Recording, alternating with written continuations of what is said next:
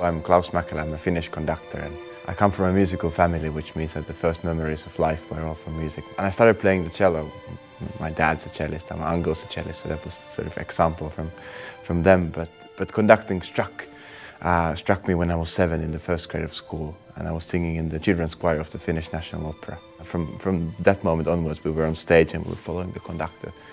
I wanted to do absolutely wanted to do the same. And I don't know what it was about it. Maybe it was the power of the great music and the intensity which somehow was then centered around the conductor. I don't know what it was, but from that point on, I really wanted to do it for work.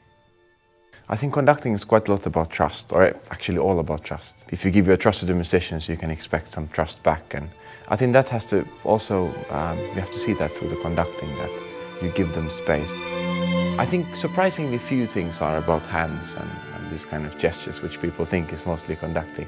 I think it's very much about your presence and even your eyes and a certain look and something like this. And that's also something which I enjoy, you know, having eye contact with musicians and orchestras which you know, give this sort of very communicative feel to the music making. I love to commit, you know, to orchestras, and being chief conductor, you know, feels like, you know, it feels like sharing a family, and it's something very, very special because it has this personal and, of course, most important, artistical side. And they merge in such a beautiful union, and I care very much for every player, also personally, and that's, you know, that really feels special to, you know, be playing together and, you know, developing together and going in a certain direction and, you know, trying to achieve a certain aim. I don't think one can separate personality from making music or from the act of making music. I think everybody has to be in the moment of making music as they are off stage, and that is the power of this sort of music making, that it brings out who we really are and nothing fake or nothing artificial. I mean, for me, the best thing is to be open to the orchestra, because the more honest and open and sincere you are, the more of that you can expect back from them. And I think music making is a lot about just, you know, feeling connected at the level where it somehow feels very genuine and really, really sincere. And the most sensitive and the most beautiful moments in concerts happen in those moments where everybody is so open to the opportunity to connect in a way that it's very, very special. The timing of my start with the Oslo Philharmonic as chief conductor was, of course, a little bit unfortunate because it was exactly when we had this COVID at its peak, so to say.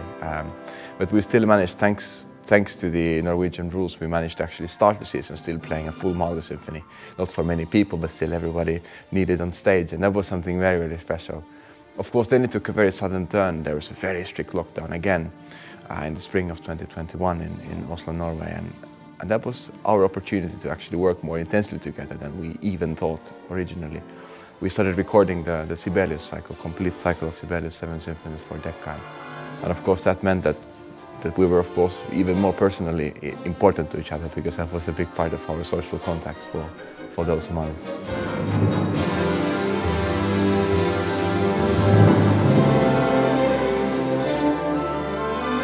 What I love about this job is the different people we work with, and of course every orchestra feels like it's a different character, but it also consists of so many different characters. And both the Oslo Philharmonic and Orchestra Paris, which I'm honored to be chief conductor with both, I mean, there are orchestras which have these wonderful characters and personalities, but they merge beautifully together.